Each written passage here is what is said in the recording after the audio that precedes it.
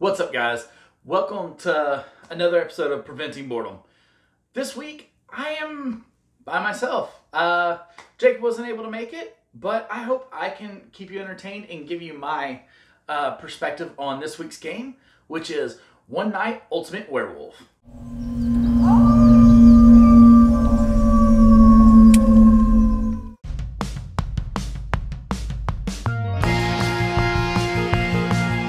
This game is a very fun game.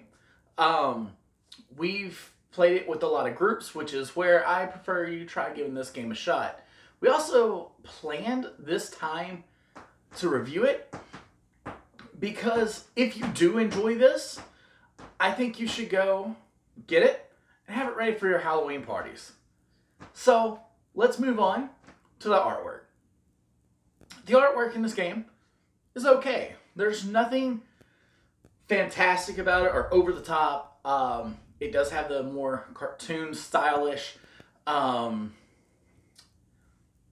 and you know, it's not bad. You can easily tell the difference between the different characters, but just nothing special. Artwork, I'm gonna give it middle of the road. Just give it a 5.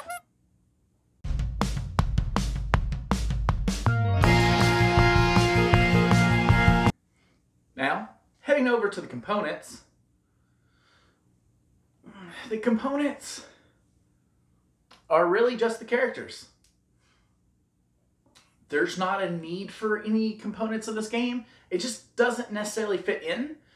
They did at least use thick material for the characters. But, yeah, they're just not really needed in this game. And once you see it and play it, you'll understand why there can't be any. So, I'm just not even going to give them a score on this one. Alright, so now let's talk about thematics.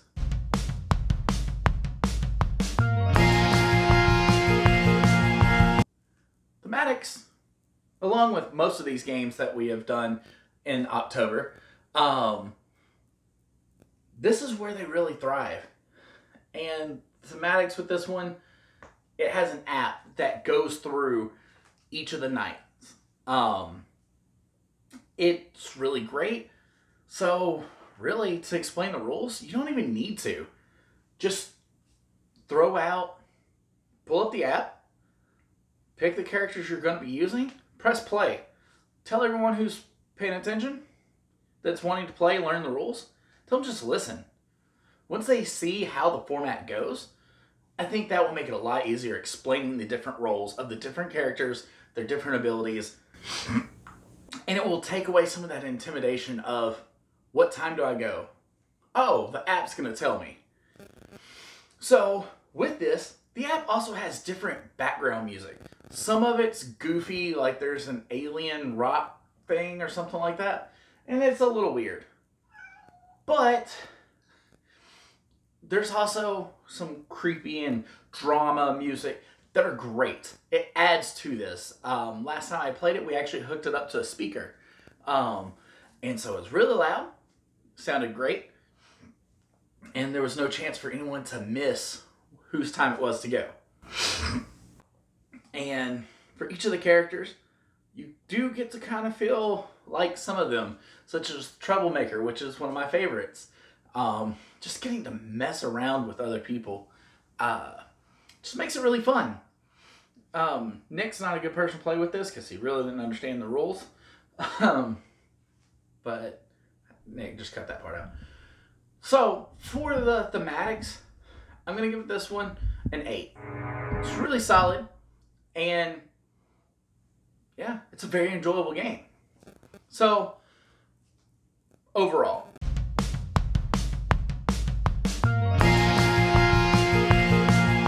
it's a great game. More people, the better. In this game, actually, when you get the expansions, I believe you can take up to, you can play with 93 or 94 people. Nick will throw up the number right here.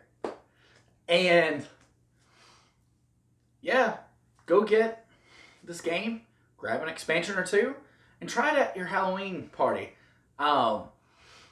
it's fun, easy. You go through a lot of rounds really quick. And yeah, just enjoy it and have fun. But, you know, I feel like we're missing something. So, we have asked some of our kids at the youth to give us their overall rating for it so you can get a little more perspective since Jacob couldn't make it. So, Nick, throw it up. On a scale of 1 to 10, I would rate One Night Werewolf a solid 8. It's a really good party game. It's really fun. When you have more people, it's a lot more fun. And it's really good. It gets people talking and gets people pointing fingers, quite literally.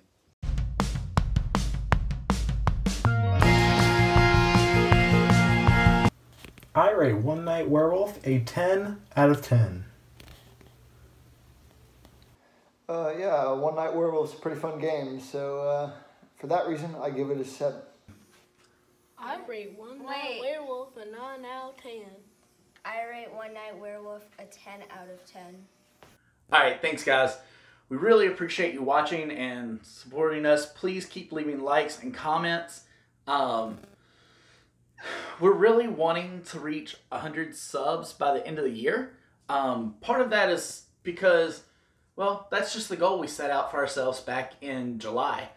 And we'd really love to hit it. Also, we can make a custom YouTube link, which would make it a lot easier to find our channel. A lot of people are struggling to find it because YouTube autocorrects boredom, the way we spell it, to the normal spelling. And so searching, we actually miss a lot of searches because of that. And if we can get that custom link, YouTube will be able to find us better in that search. And it would just help out the channel a lot if we could just get to that 100 subs. So that's our goal for the end of the year. So if you enjoy this or you want to help us out at all, please share some of these videos. Find your favorite video and share that one, because your friends are going to probably enjoy stuff similar to you. So send your favorite video. That might get them some interest to where they may give us a sub and help the channel grow. So thanks again. I hope you have a great one. Happy Halloween.